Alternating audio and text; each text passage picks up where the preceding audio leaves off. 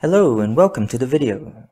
Today I'm going to be talking about understanding the cardio-renal axis, which is an important concept in clinical medicine, because understanding the underlying pathophysiology allows for confident clinical application to manage patients with fluid overload, something we commonly encounter in clinical practice.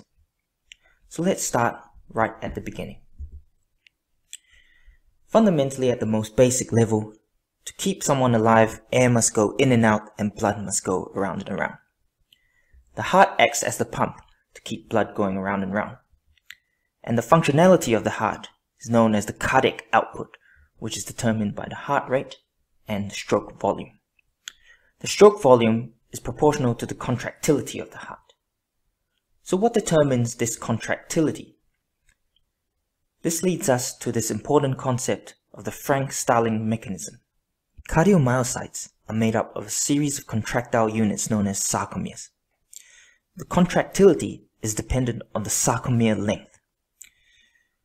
So conceptually, if there wasn't much volume within the ventricle, there wouldn't be much stretch on the heart muscle, and therefore the sarcomere length would be short. You can think of this as the heart muscle being all bunched up and therefore not being able to contract properly. This would represent the left part of this curve. Now, as the volume within the ventricle increases, you get more stretch on the heart muscle, and the sarcomere length increases. This therefore leads to increased contractility and increased cardiac output, to a point where there is optimum volume within the ventricle, optimum stretch on the heart muscle, and therefore optimum cardiac output. On the other hand, when there's too much volume within the ventricle, there can be too much stretch on the heart muscle and the sarcomere length will become too long. At this point, on the right side of the curve, contractility is also compromised and therefore cardiac output starts to decrease.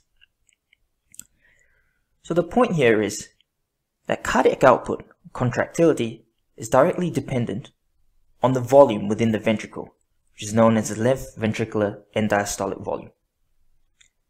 There will be an optimum amount of volume within the ventricle, which will lead to optimum contractility and optimum cardiac output. And importantly, when there's too little volume within the ventricle, as well as when there's too much volume within the ventricle, in both of these scenarios, cardiac output decreases.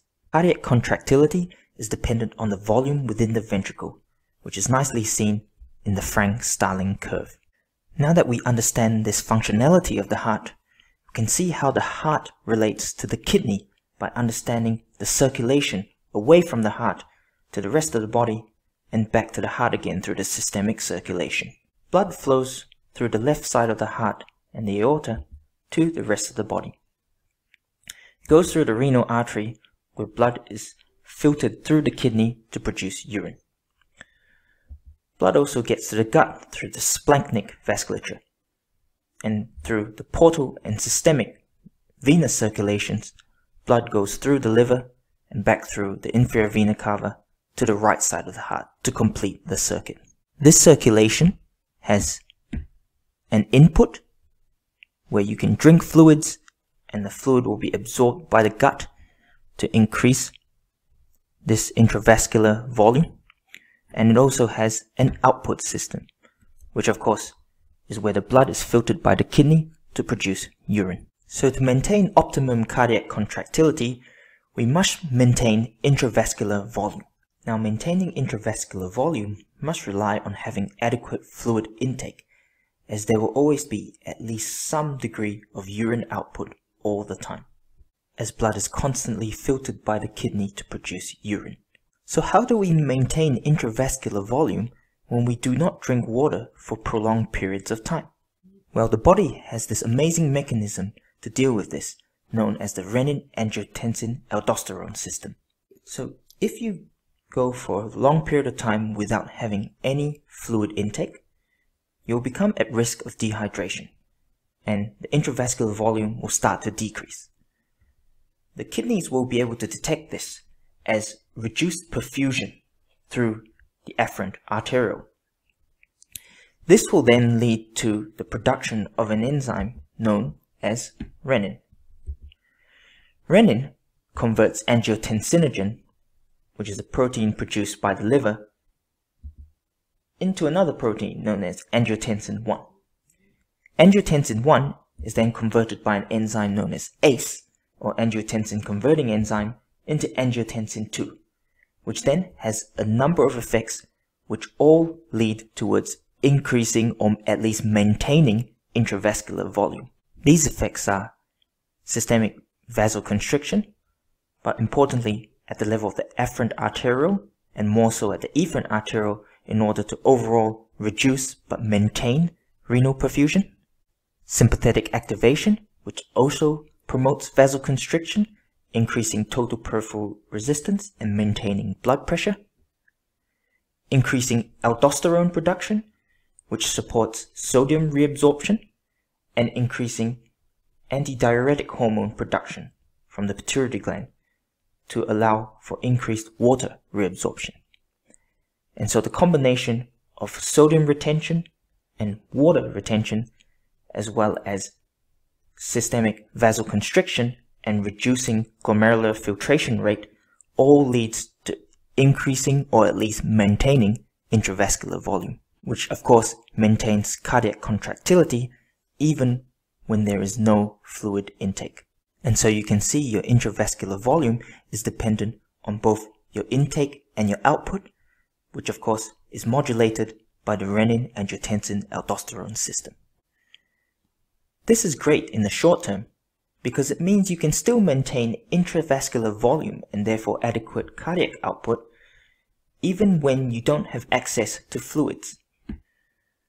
But in the setting of heart failure and in the long term, this mechanism can become maladaptive.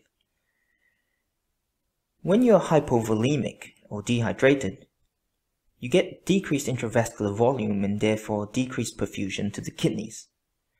Similarly, in heart failure, if there is reduced cardiac output, there will also be reduced perfusion to the kidneys, and therefore the same trigger for activation of the renin-angiotensin-aldosterone system. If there is chronic heart failure, this renin-angiotensin-aldosterone system will therefore be chronically activated, which of course will lead to chronic sodium and fluid retention and increased afterload. The heart will then have to pump against this increased afterload, which will lead to cardiac remodeling and therefore diastolic dysfunction and ultimately systolic dysfunction as well, which of course creates this vicious cycle. And so your Frank-Starling curve in the setting of heart failure will start to flatten as shown in this red curve here. And so if we know that the problem in heart failure is reduced cardiac output and therefore reduced perfusion to the kidneys and therefore hyperactivation of the renin-angiotensin-aldosterone system, it follows that treatment of chronic heart failure, especially heart failure with reduced ejection fraction, would involve trying to block this RAS system, also known as neurohormonal blockade. Now they have tried renin inhibitors, but this was not very successful, and so the mainstay of treating chronic heart failure with reduced ejection fraction is that of blocking ACE through ACE inhibitors, so medications that end in pril, or blocking the receptor for angiotensin 2 with medications that end in sartan. You can also use certain beta blockers and mineralocorticoid receptor antagonists, which block the action of aldosterone. And more recently, you can also use medications such as sacubitril, which promotes natriuresis, as well as even more recently, the SGLT2 or sodium glucose transporter 2 inhibitors. So how do we treat acute exacerbations of heart failure? Well, looking at this Frank-Starling curve, as we discussed previously, in heart failure, the Frank-Starling curve flattens out as seen in this red curve here. And so we essentially go from this point to this point. Now this is somewhat of an adaptive mechanism because with reduced cardiac output, there's increased residual volume in the left ventricle at the end of diastole, and this therefore will lead to an increased cardiac output up to a point where even though you have heart failure, your cardiac output is optimized and therefore you remain compensated. When patients present with an acute exacerbation of heart failure, they often present overloaded, as in they are too far right on the Frank-Starling curve. If there is significant fluid overload and therefore significant reduction in cardiac output, there will also be a reduction in the perfusion of blood to the kidneys, and therefore effectively the kidneys will have a pre-renal acute kidney injury. This phenomena is known as cardio-renal syndrome associated with an acute kidney injury, or CRS-AKI. And this is not an uncommon phenomena that we see when patients present with heart failure exacerbations. It is important to recognize the presence of cardio-renal syndrome associated acute kidney injury because despite the presence of a pre-renal acute kidney injury, the patient must still be diuresed in order to get better, because the pathophysiology here, the problem is that the patient is too far right on the Frank-Starling curve, and so the only way that they can improve their cardiac output is actually to diurese them, to bring them all the way back leftwards towards their optimum cardiac output. Being careful not to over-diurese the patient, because by shifting the patient too far left on the Frank-Starling curve towards hypovolemia, that will also reduce the cardiac output and also worsen the pre-renal acute kidney injury. And that brings us to the end of this video. I hope you now have a better understanding of the cardio-renal axis in terms of the underlying pathophysiology and the clinical application. Here's a slide of the key take-home messages we've discussed throughout this video for your review. If you like this content, please leave a like, comment, and subscribe to the channel. All the best.